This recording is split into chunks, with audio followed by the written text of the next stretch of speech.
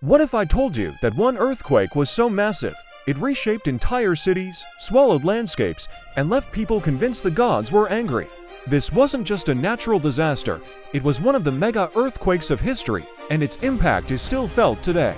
Throughout history, earthquakes have shaken empires, but a few were so powerful, they entered legend.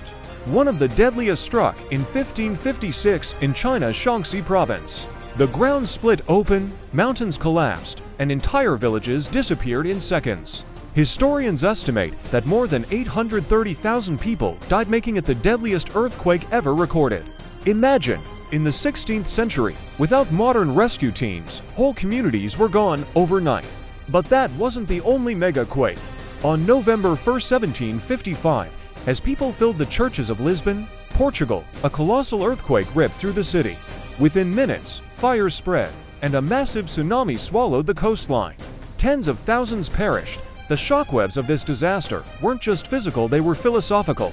Thinkers across Europe, like Voltaire, asked, if this can happen in a holy city, what does it mean about gods and faith?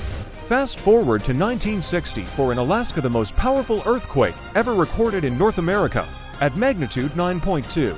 The shaking lasted for more than 4 minutes. Imagine the ground beneath your feet moving like waves on the ocean.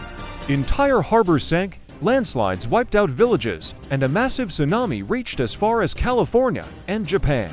These mega earthquakes weren't just natural disasters, they shaped societies. They destroyed capitals, changed coastlines, and forced people to rethink science, religion, and survival. Each one left scars on the earth and on human history. So the next time the ground rumbles beneath your feet, remember, history has seen quakes so powerful they rewrote entire civilizations. The question is, what would we do if the next mega earthquake struck tomorrow?